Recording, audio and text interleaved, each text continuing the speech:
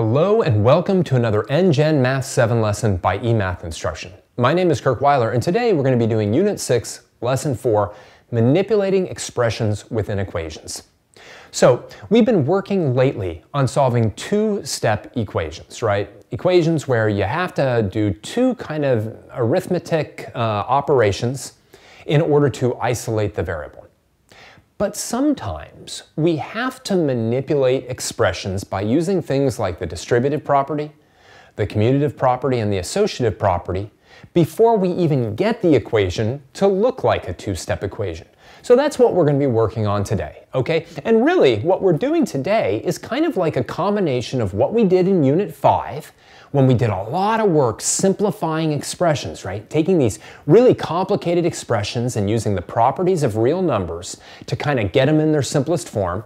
We're going to put that together with our two-step solving techniques to be able to solve some equations that look rather nasty, all right? So let's get into that right away. Here we go. All right, exercise number 1. Consider the expression 4 times the quantity x plus 6 minus 7. Letter A. Rewrite the expression in simplest form. Show the manipulations that lead to your answer. All right, well, we did this a ton in the last unit.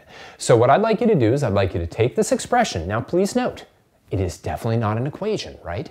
There's no equation here. You're not solving for x. There's no equal sign.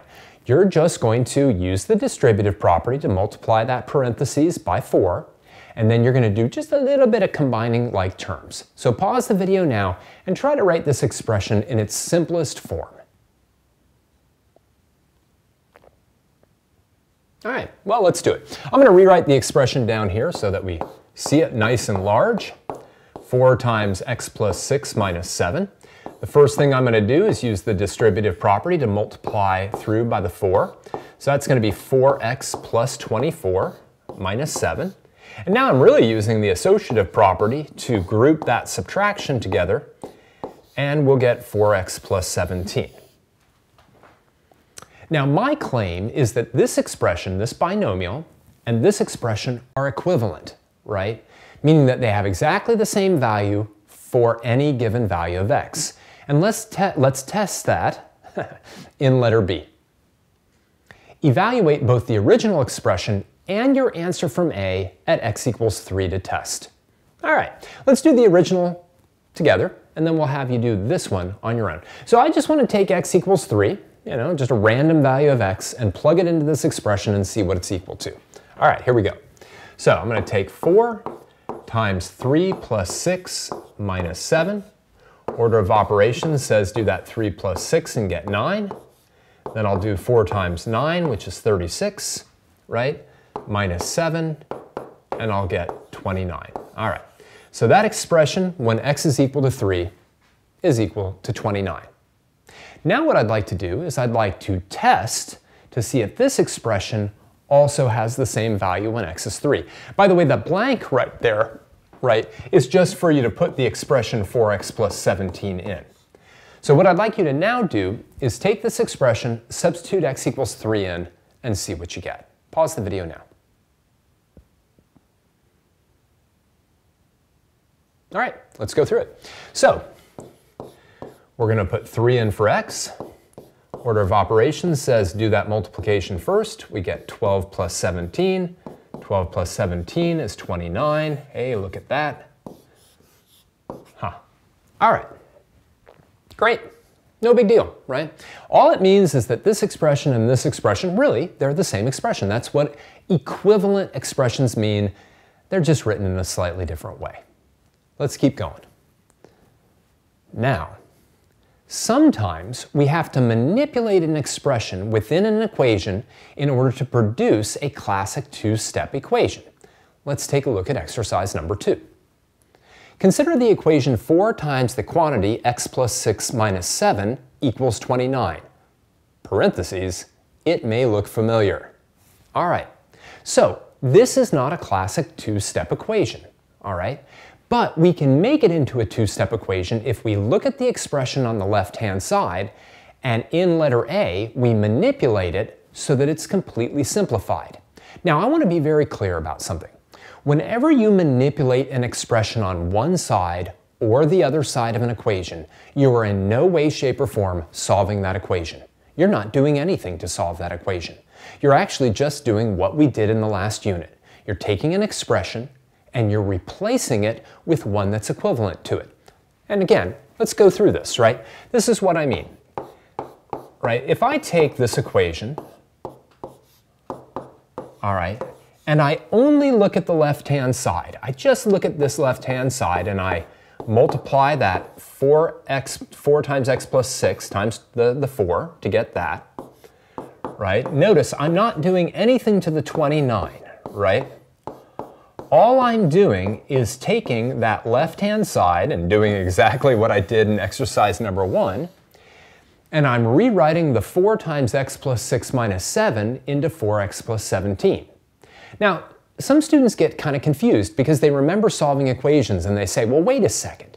If you multiply this side by 4, don't you have to multiply this side by 4? And the answer is no, right? I'm not actually multiplying this side by 4. There's already a 4 there, right? I'm really just like kind of forgetting that the right-hand side's even there, and I'm just rewriting this expression as its equivalent, which is down here. And once I have it like this, I now have a classic two-step equation form that I can solve. Do that in letter B. All right, let's do it. So now I've got 4x plus 17 is equal to 29. I can subtract 17 from both sides, right? I'll get 4x is equal to 12. I can now divide both sides by 4, and lo and behold, I get that value that I used in the last problem to check the equivalence, x equals 3. All right, and that is really the thrust of the entire lesson we're going to be doing today.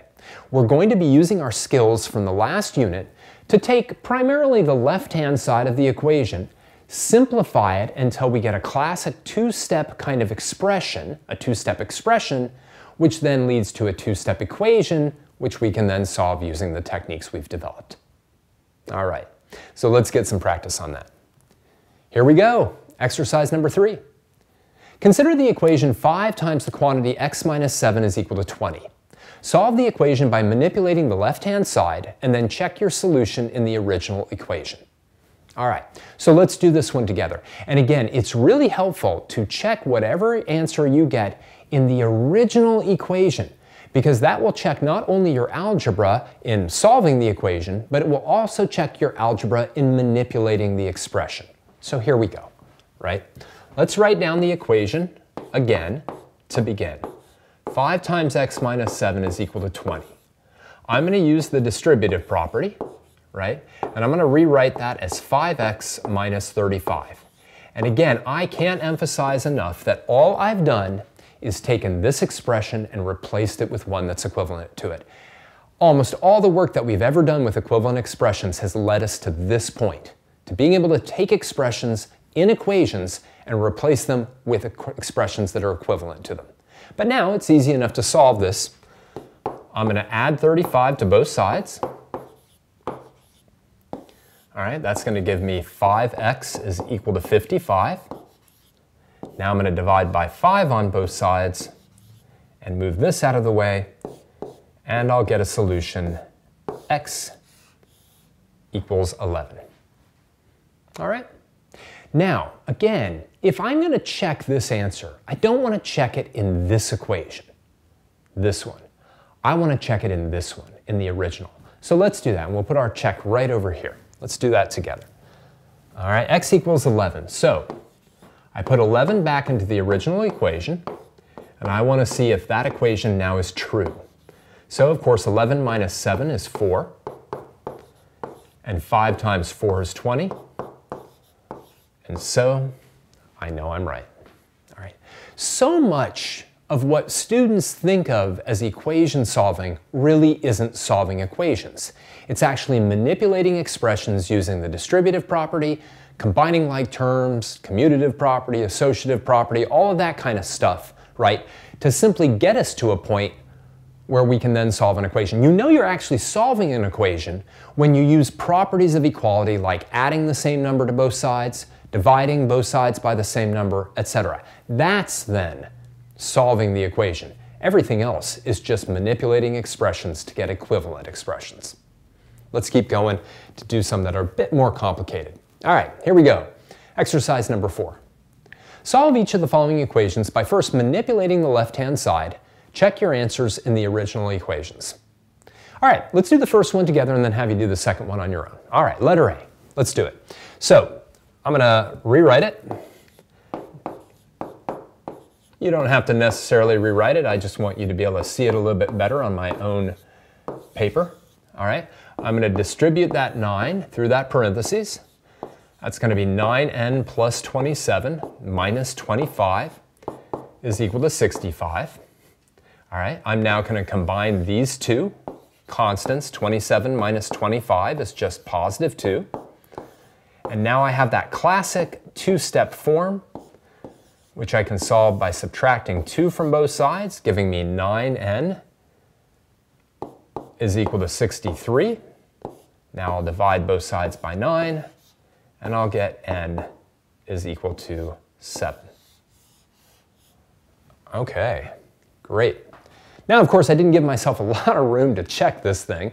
Why don't we do the check? We might need to erase the check eventually, but, oh, almost got it. So let's do our check, right? Now again, the check, we really want to have that done in the original equation. So I want to take my n equals 7, and put it all the way up here. Checking an equation, the thing that nobody really wants to do. All right, we want to see if that's correct. Okay, so we're going to do the 7 plus 3, and we're going to get 10. Right, we then do 9 times 10 and get 90. Whoops, and somehow we're not going to change a 25 to a 26. That would be weird. But in fact, 90 minus 25 is 65. So that checks. All right, whether you do your check on a separate sheet of paper or not, you know, you've really, it's in your best interest to do that check. All right. Now, what I'd like you to do is I'd like you to pause the video now and work on letter B.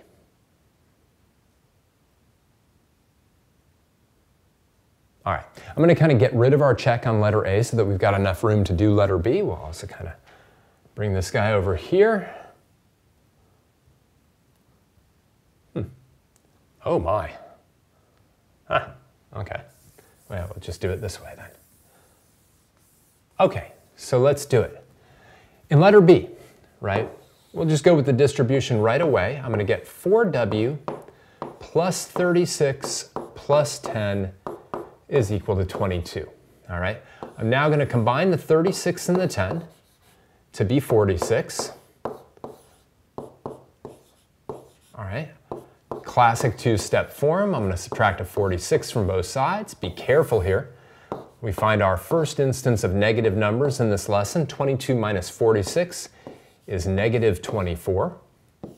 Now I'll divide both sides by 4, and I'll get w equals negative 6. All right. Now hopefully I've got enough room for my check. We're going to put that right over there. Do a little dashed line for my check.